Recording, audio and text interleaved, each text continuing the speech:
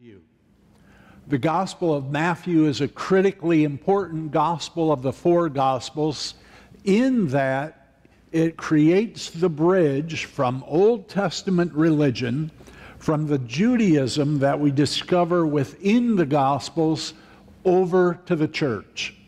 And in a very real sense, Matthew is a Jewish gospel.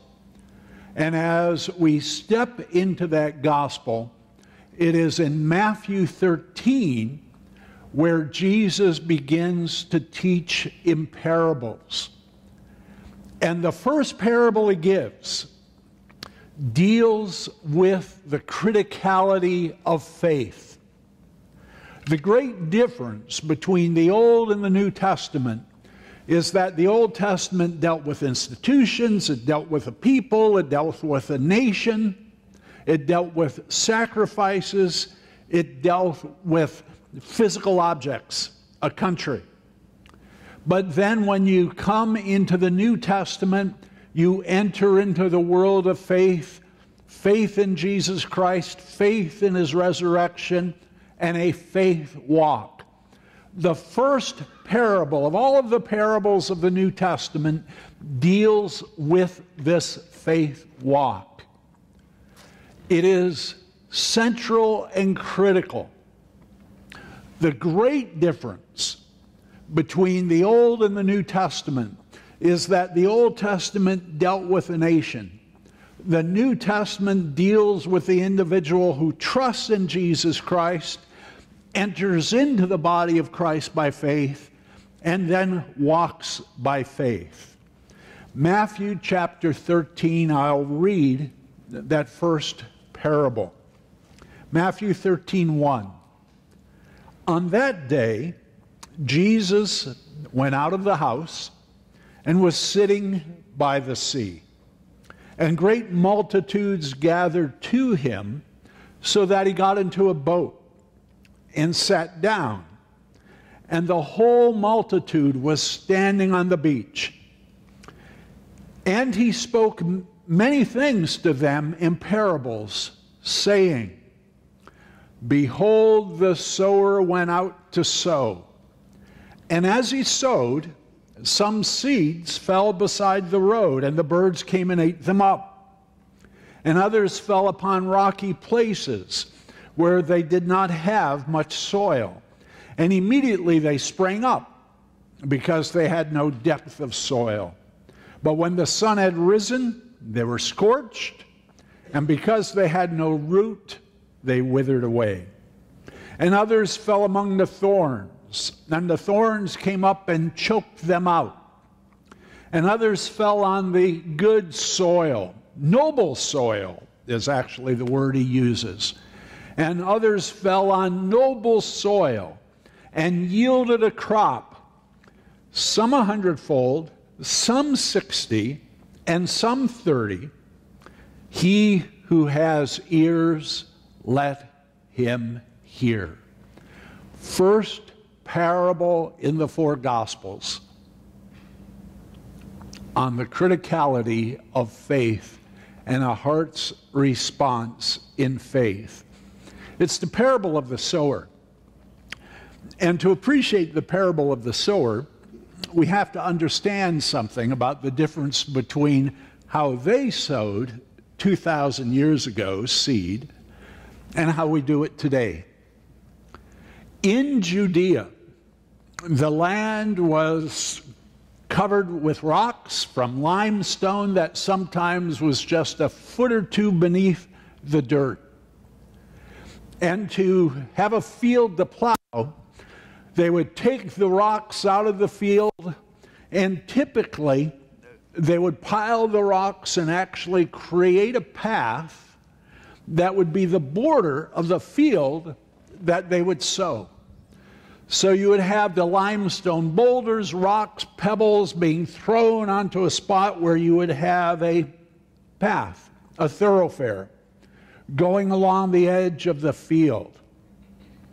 Then, instead of plowing the field first, the way modern farmers do, What they did was actually go out and scatter the seed, broadcast the seed without plowing the ground first.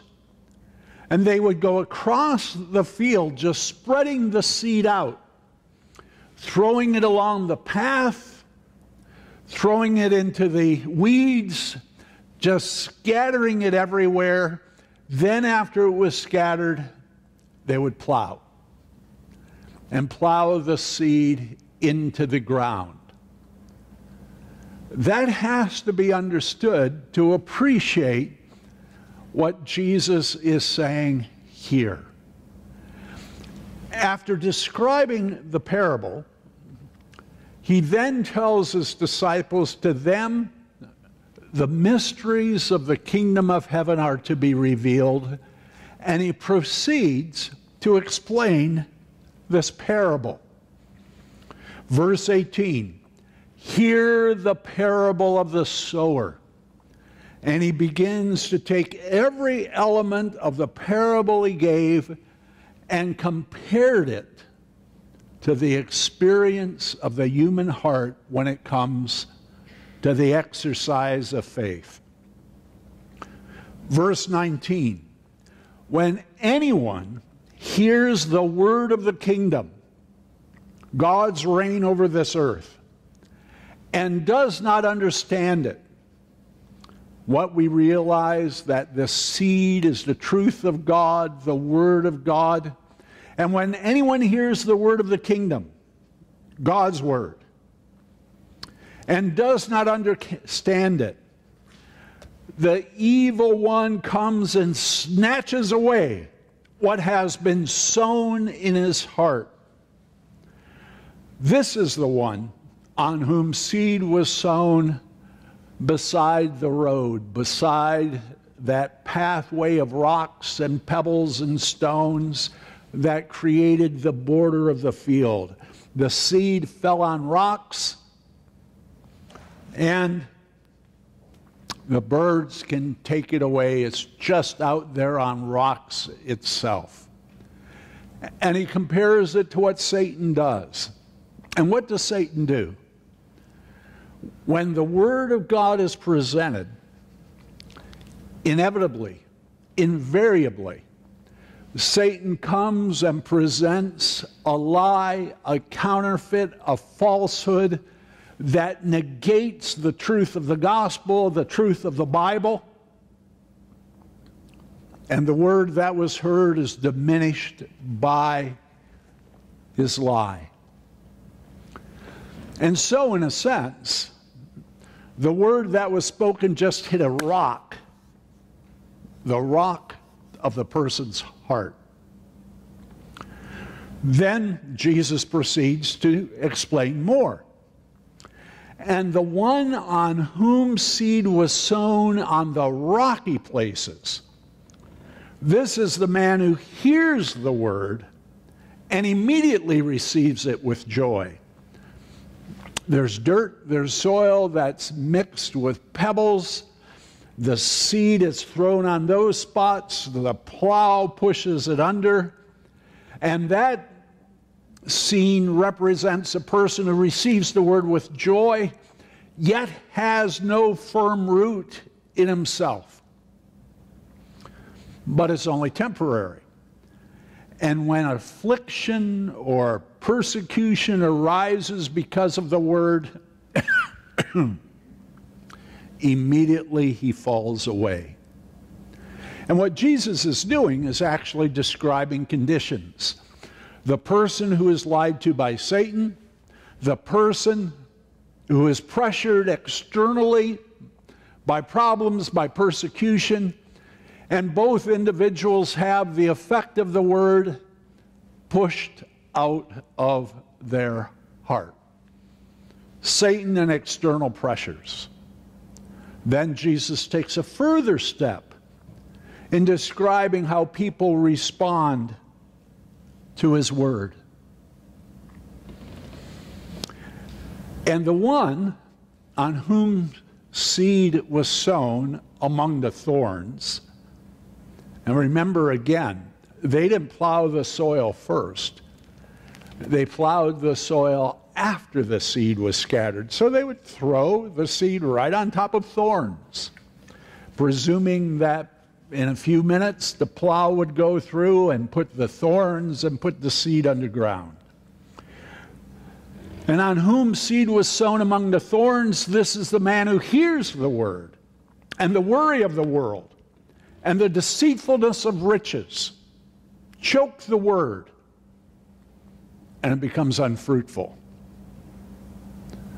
He starts out from the outside, and he talks about the influence of Satan. Then he talks about external pressures, and then he talks about what goes on inside of us. What can choke truth inside of us? What can choke out truth? Plain old worry. A good worry can undercut a ton of truth.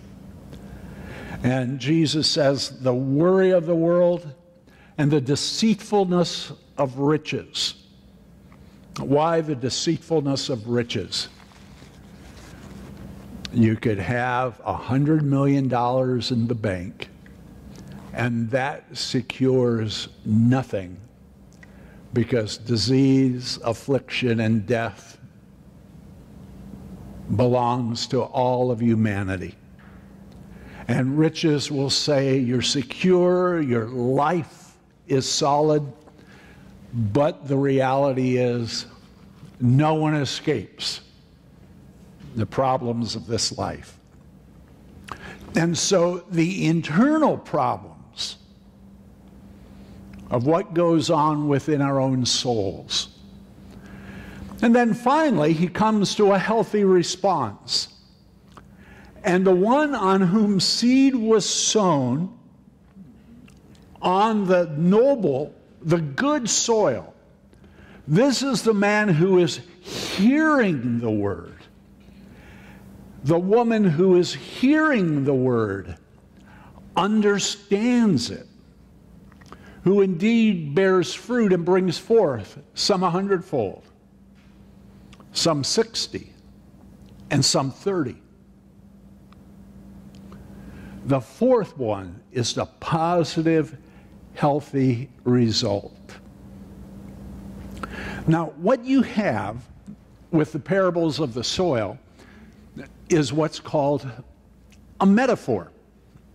A metaphor is one thing that represents another thing.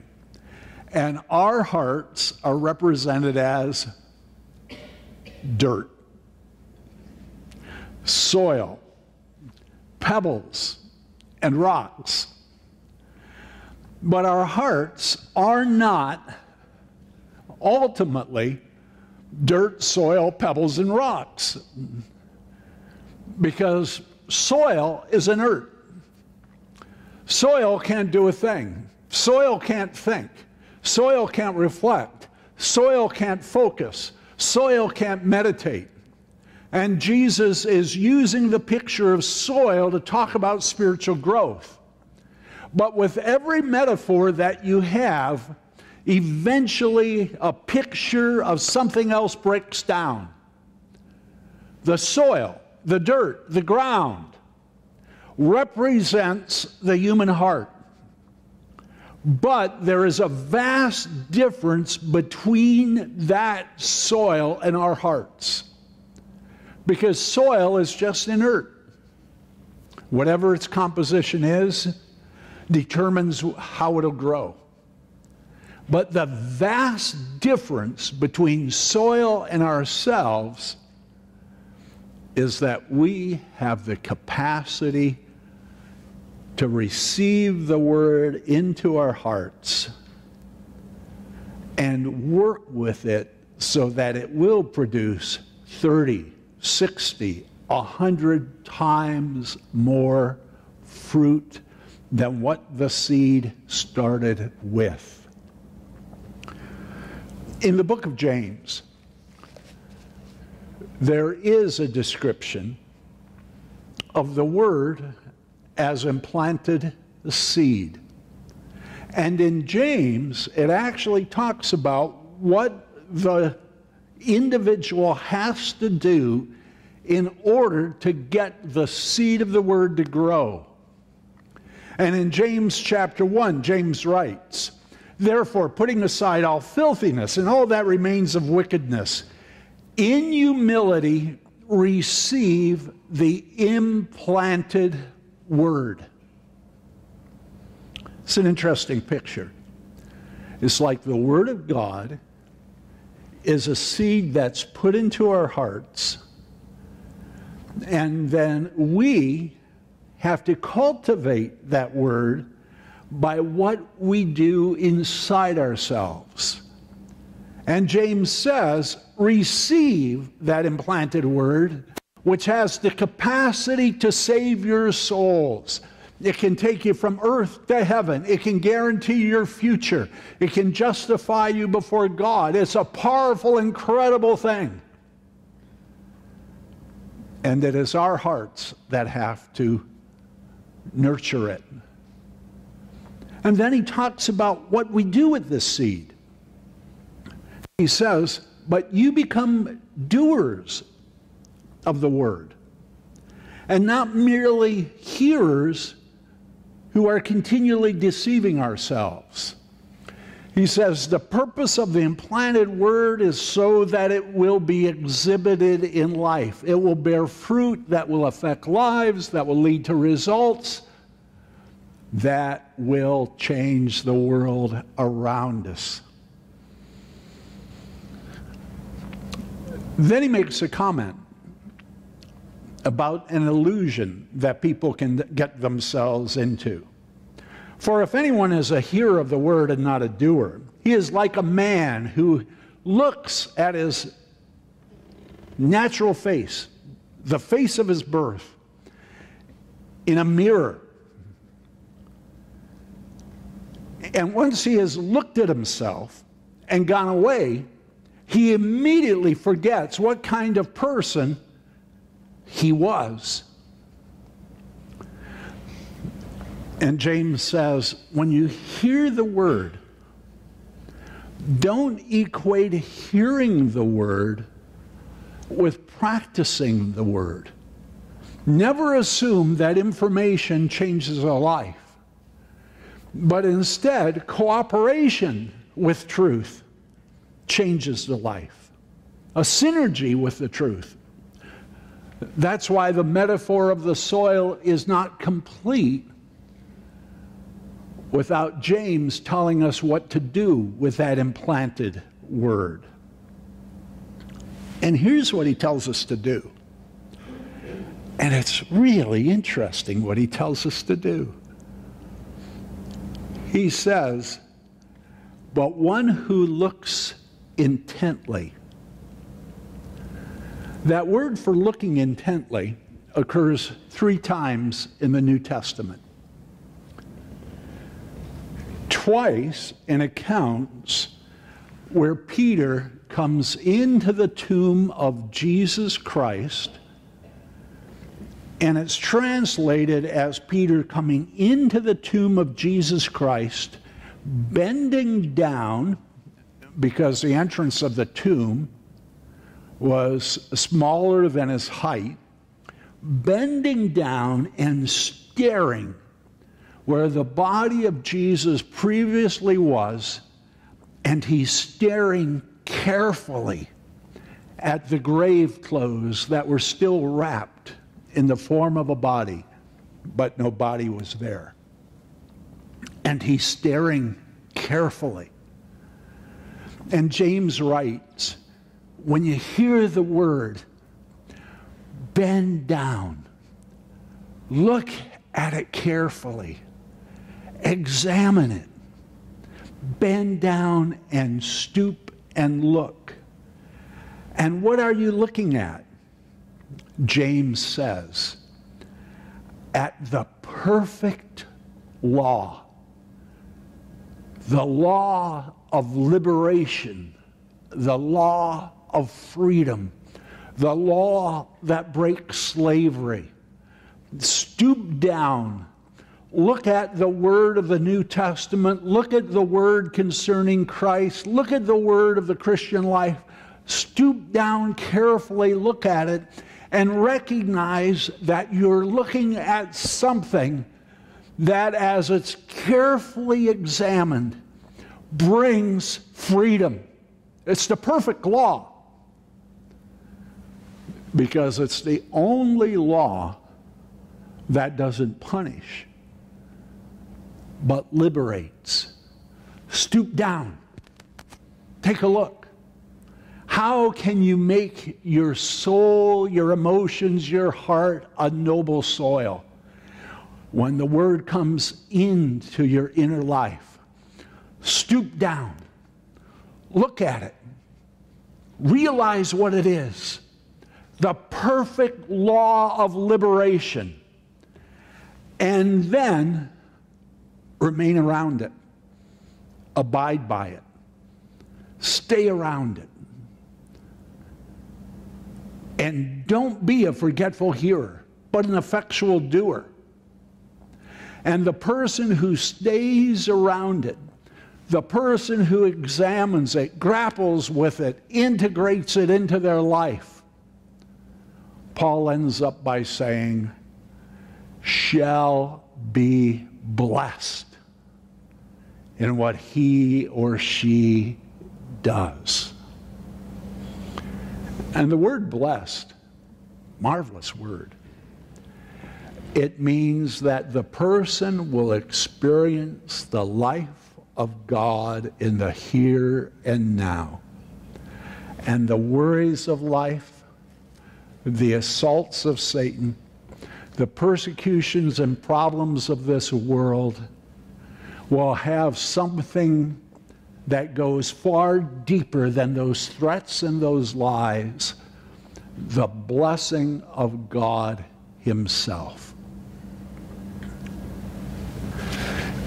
We're like soil in that our lives are intended to grow.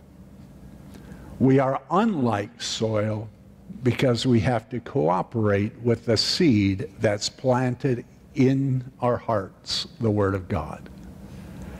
And that seed, that word, is a word of liberation from the cares of this world, from the attack of Satan, from the worries of life, and from the power of sin. Our job, stoop down, examine closely, recognize the power of what's there, and remain around it in our inner life so that it becomes something that flows out of our life. Let's pray together. Our Father, we thank you that you're the God of the human heart. And we praise you that you've called us to freedom. Freedom from sin, freedom from this world, freedom from Satan, freedom from the flesh. And you have told us that we have a liberating word.